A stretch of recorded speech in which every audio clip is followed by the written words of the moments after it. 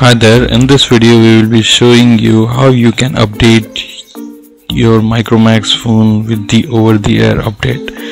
Not all the Micromax phones are supported with OTA, so let's check out on this Micromax phone. Go to settings, then tap on about phone, then tap on system update.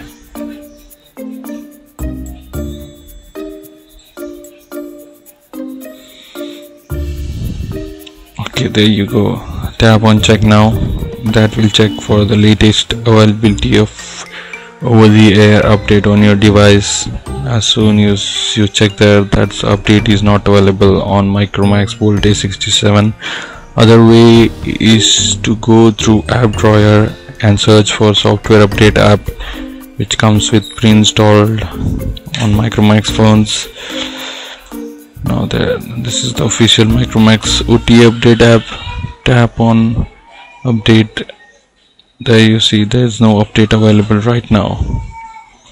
Thanks for watching.